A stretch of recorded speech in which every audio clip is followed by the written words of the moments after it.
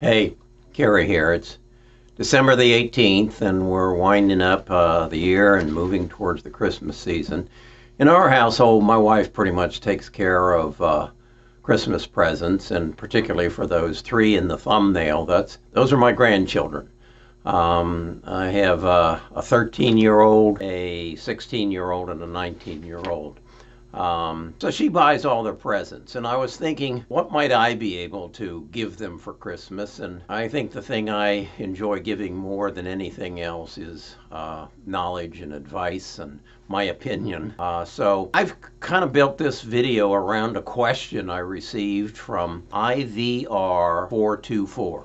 Don't know who he or she is, but they identified themselves as a 24-year-old. They had watched my video on quantum computing and 5G and basically asked me what were the companies I would invest in if I were a 24-year-old. And my mind went immediately back to 1970s. That's when I was a 24-year-old. At the time, I was working for a corporation by the name of Polaroid Corporation, and our biggest competition at that time was Eastman Kodak. And both of them were part of what is called the Nifty 50.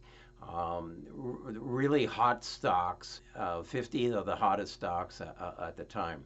As it is, both of them have filed bankruptcy or are out of business. So my thoughts then went to, okay, what were the Nifty 50? It's broken down into the cheap Nifty 50 stocks and the expensive Nifty 50 stocks. And you'll notice some of them and that you recognize at this time, like for Philip Morris and Pfizer, Pepsi, IBM. Those were the cheap ones. The expensive ones were McDonald's, Walt Disney, Coca-Cola, Eli Lilly, Merck. Those are all companies that we're familiar with today. But I want you to notice what their 40-year and 30-year returns were. Nothing really outstanding. Would I recommend any of them to my grandchildren as stocks to purchase in 2020 and beyond?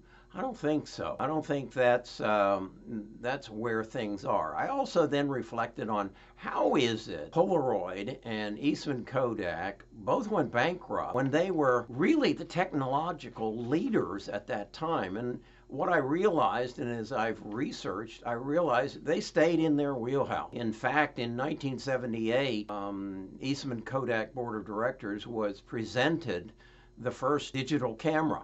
Was the size of a toaster. The board said, no, we're really not interested. Fellow, remember, we're a chemical and paper company. Well, you know what happened to Eastman Kodak and film photography and how they basically ignored what would put them out of business some probably 30 years later. So I thought of those and I looked at it and I thought, that's not who I'd want to invest in today. So then I went to Morningstar and I ask for the companies that have given you the greatest return in the last 10 years. Number one was Netflix.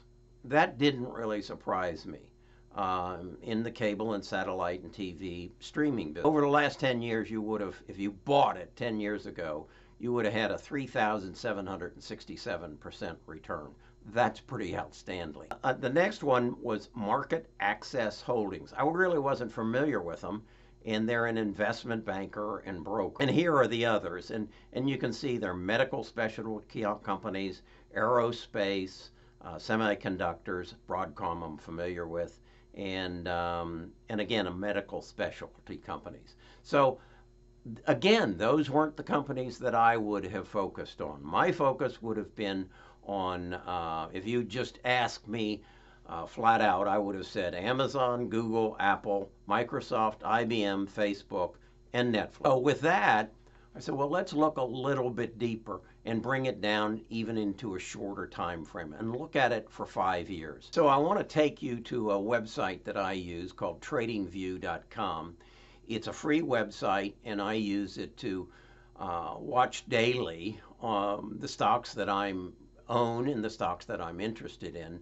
And also it gives me the ability to do some research that we're going to go through on some of these stocks and get a better understanding of what exactly is going to happen what I think is going to happen in the next 5 years. And this would be the advice that I would be passing on to my 3 grandchildren. Buy these stocks.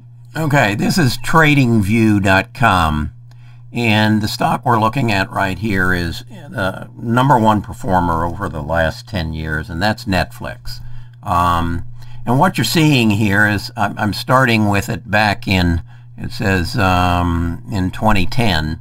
And you can see Netflix really took off in 2015 and then has had this dip. They got as high as a return of 2,800%, and where they're trading today, they're up about 2,240, and that's not bad. Why this dip right here? I don't really follow Netflix all that much, but I do watch TV and I do streaming. I think they've gotten some competition, and I think the market has recognized this.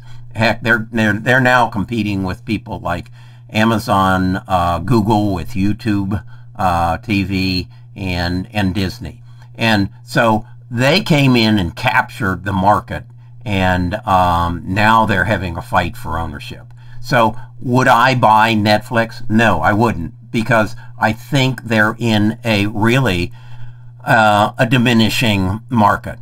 I think that they are going to put the networks out of business, but I have a suspicion that someone's going to come up behind them and do the same thing to them. So that's Netflix. Now this is Transdem Group, and they're in aerospace and defense. It would appear to me that they have gained some fantastic contracts, and I don't personally know enough about this business, but I can share with you that I'm going to learn something about it in the very near future. This is a stock, as I say, its ticker is TDG. That's their 5-year performance. If we pull it out further, you can see they apparently started somewhere in 07 or 06, and they've just been on a rocket ship, and that's interesting. That's the business they're in going forward. So after I would do some research and see what exactly has driven this, I would certainly consider this as a stock of the future, particularly if they're involved in some use and will make their future better through quantum computing. This is Amazon. And this is Amazon in the last 5 years. And let me get this out of the way. As you can see, it is up. It has been up as high as, in 5 years, 703%. It's currently up roughly 600%. I happen to own this stock because I believe in it very, very strongly. And Amazon stock moves basically on its quarterly reports and the projections that Jeff Bezos comes out with. And Jeff doesn't lie. He is not motivated by stock price. Jeff basically is motivated in building the largest company in the world and owning it. So he's extremely arrogant. He's extremely smart. This little bump right here is basically come up as he basically told FedEx, we're moving away from you and we're going to do our own deliveries. So to my grandchildren, save up $1,786.13 and buy one share. And then when you get another $1,786, buy a second share. This is what you're going to retire on 50 years from now. Another data grabber. And again, these charts are somewhat deceptive. This is showing Google in the last, let's get it for 5 years, and it's up 158%. That's not outstanding, really. when you compare it to some of the others. But as I say, Google is gathering data. They're buying companies to get more data. They own the field that they play in. They own internet search, and this is just a steady climb. Again, $1,356 is not peanuts, but again, if it is going to go up, well, let's see, what has it gone up in the last year? If we still go down to 2019 and start there, that's about right. In the last year, it's up about 30%. I'll take that any day. And I would project that'll be kind of the path they're on. Let's compare that to actually Amazon in the last year is up 4%. So now would be a good time to buy Amazon. This is a 5-year chart of Apple showing they're up 153%. And you can see this is where I do a lot of graphing, and you can see right here was the time to buy when they broke their trend line. And I draw a trend line going back as far as I can, and that's when they broke the trend line. Now, I don't own Apple stock at this point. I sold it about right there, and at about well, I don't know what right there. The price was somewhere around $223. It's now up to $279. I'll buy it again when it comes down and crosses this line down here, and that's how I buy and sell stocks. But Apple, yeah, this is something you want to be involved in. Microsoft is another company, and this is a very interesting chart. This is a 5-year chart. It's showing it up 240%, but I want you to see a 10-year chart on Microsoft. And let's even go back further. Microsoft died there for a while. As you can see, back in 2000, Microsoft was king.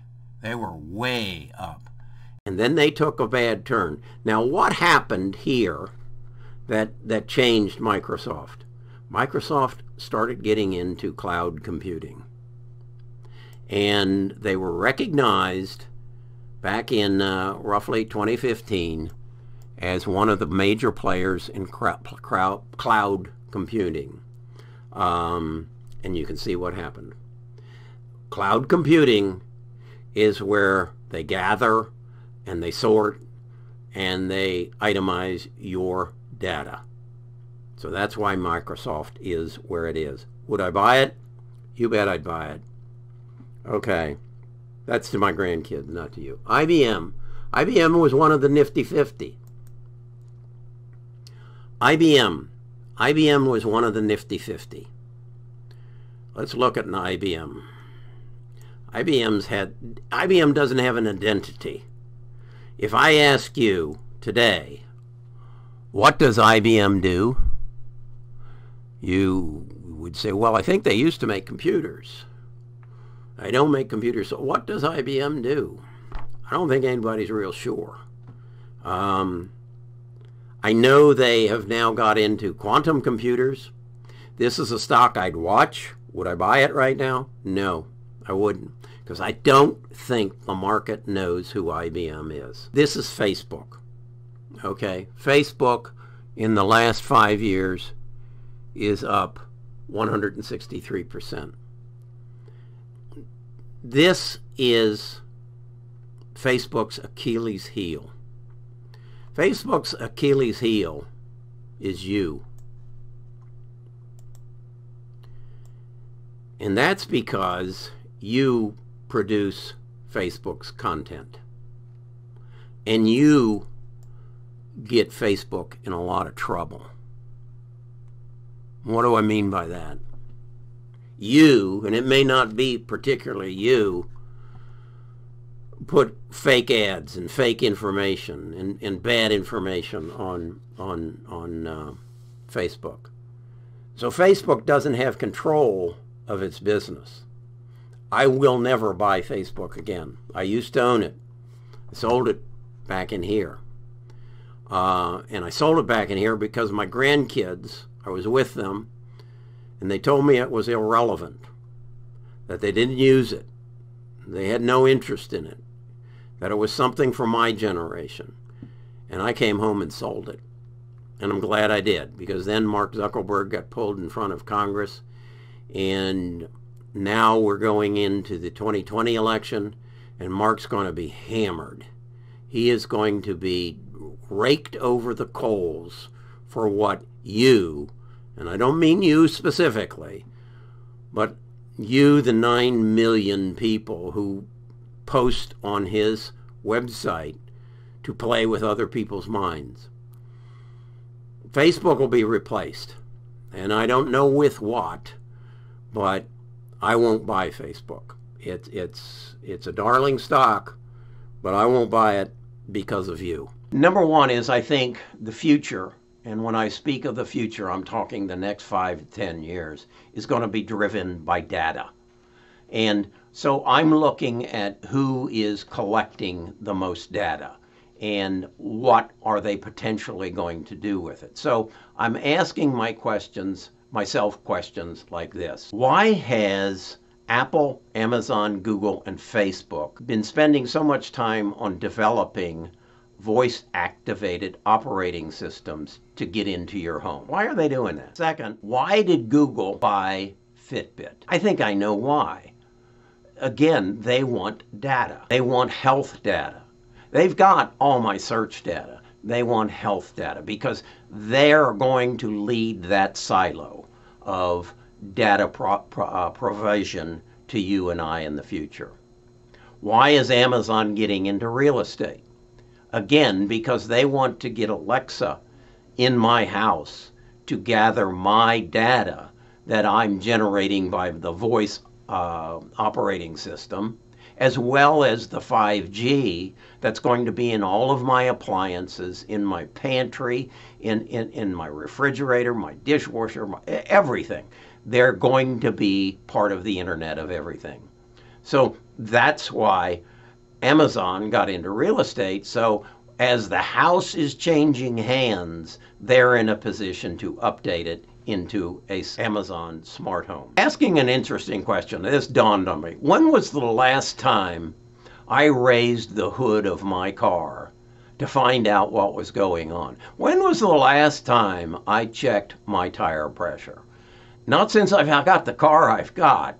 It's a 2016 BMW, and that car does all that stuff for me because it's a smart car. And all that data is going into the cloud. And who owns the cloud? We'll get to that. When was the last time you used a map? You use your GPS, and that goes into the cloud. And that's part of the data that someone and everyone is collecting on you. How is 5G and the Internet of Everything going to affect your life? Well, it's going to give those data collectors more tools by which to monitor and to feed information back to you that will actually benefit you and give you a better life. Why has Google, IBM, and Amazon gotten into quantum computing and cloud computing? Again, it's data. And so as I look, if this is what they're doing, and if I believe, as I believe, that that is the oil, that is the gold, that is the driving force of all economies in the future, then I want to invest in the companies that are getting this data, particularly over the next 5 to 10 years. If this isn't all making sense, I really ask you to watch my prior videos, specifically on those of investing in the changing world order. This will be the third one in that. And then I did one on quantum computing. Watch that as well. In fact, I'll put links to at least two of them at the end of this video so that you know where to go. And then this picture will all come better together for you. The other thing you need to understand is the changing demographic.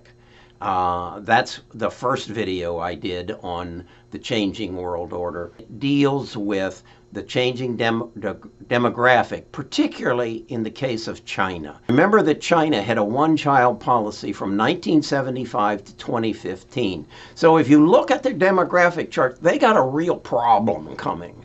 Also remember from my prior video, all the debt they're carrying in order to finance the growth that they felt they needed to the Western civilization. They overbuilt, they overspent. They have some issues. With the other changes in technology of 3D printing, quantum computing, robotics, artificial intelligence, we don't need people near like we used to. And that's what China and India have. They have people. They have cheap labor. When we introduce robotics, when we introduce 3D printing, quantum computing, cloud computing, we don't need those people like we used to. So the manufacturing will come home, and these companies I'm talking about are going to control the future of all our commodity economies. So that's who you need to invest in. I want to make a statement that I think is so important. You need to read. In my description, I have a suggested reading list. Look at it. Click on those, and if you truly want to be ahead of this game, read these books. Read them, understand them, and become knowledgeable in the subject that you really want to be knowledgeable in, and as that is how to become wealthy. Now, like my grandchildren, you're probably going to say, but Poppy, all these stocks you're recommending are so expensive. They're $200, they're $1,700, they're $1,600 a share. Well, you get what you pay for. And they don't want speculators in their stocks. They want investors. They aren't penny stocks. Penny stocks are stocks that sell for what they're worth. That's going to happen again. And it may be in those same stocks, but there's a good chance it isn't. So you got to pay attention. So, okay, that's my gift to my grandchildren and to my loyal YouTube audience. I got a very wonderful comment the other day from a fella in Texas. And he said, I just don't understand.